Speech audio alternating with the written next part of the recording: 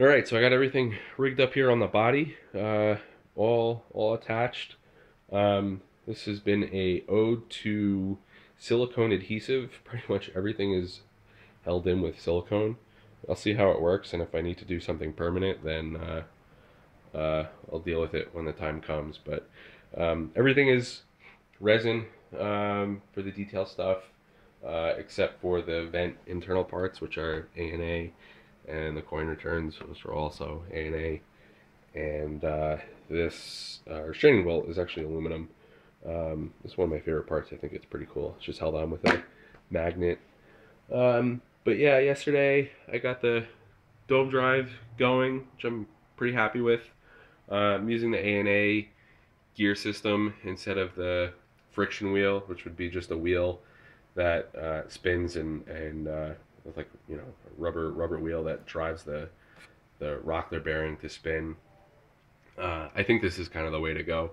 It's you get a little bit more control, and the dome isn't gonna spin and slide around under its own weight. It'll hold itself in place, which is good. So yeah, that's held on to a hub from Servo City with a little nylon, quarter-inch nylon spacer in the middle to give it the right height. And it's on a Pitman motor that is actually a little bit faster, I think, than the normal ones that people in the club use.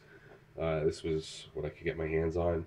So in the Arduino code that runs this whole thing, it's dialed down a bit because otherwise it spins around like a rocket, and I don't want it to spin that fast. So yeah, and they're rigged up to this Anderson power pole connectors, which you can see I very clearly screwed up. It's supposed to be red to red, obviously, but I got the connectors backwards.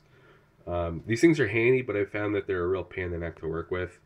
I don't know, maybe I don't have the right crimping tool to get the wires into the little connectors that snap into the inside. I'm having issues where the wire comes out of the crimp part on some of them. But anyway, they're hooked up to the Siren 10, which is the dome motor controller.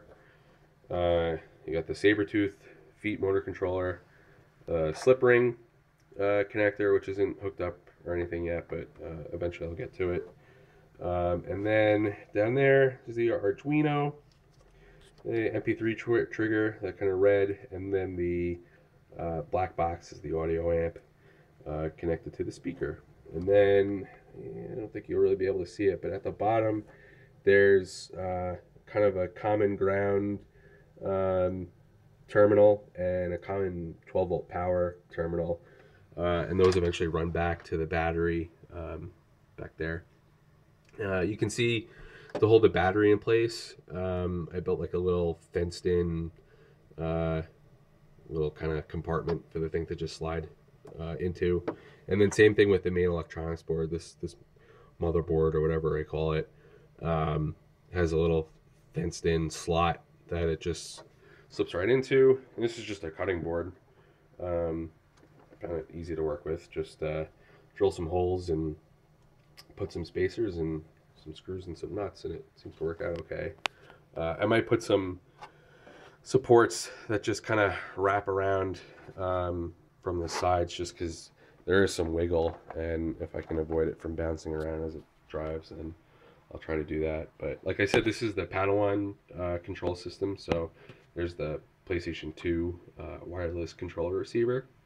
And then everything kind of goes back to this Molex connector for power, and also switches to turn on and turn off the motors, the dome and the feet motors individually, and also the power.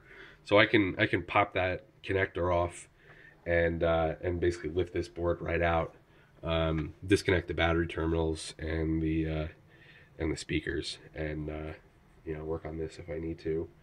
So anyway, that's all hooked up in the back at the switchboard, and this is just held on with magnets. I have a skin.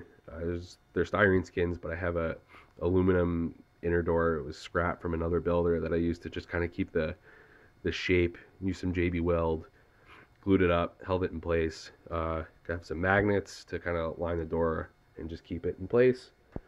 And then here you got the dome motor, left and right feet motors, and then the power switch, which is pretty cool. It's a little lit switch. So everything is on with power, and see, I got the sound working, and if I spin the motor, see, I got control now over the motor.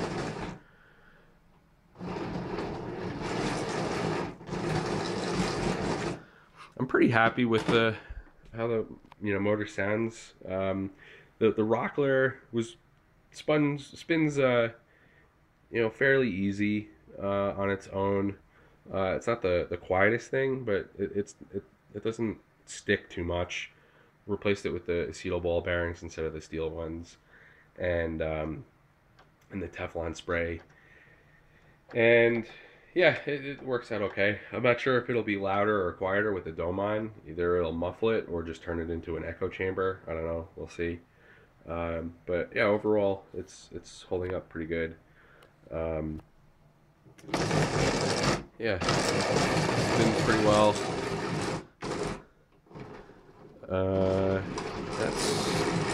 That's about it. So soon to come are the body, or the legs, and the feet. I've got pretty much everything ready. Just got to do some attaching, and we'll be well on our way to roaming around. And can't wait. All right, thanks.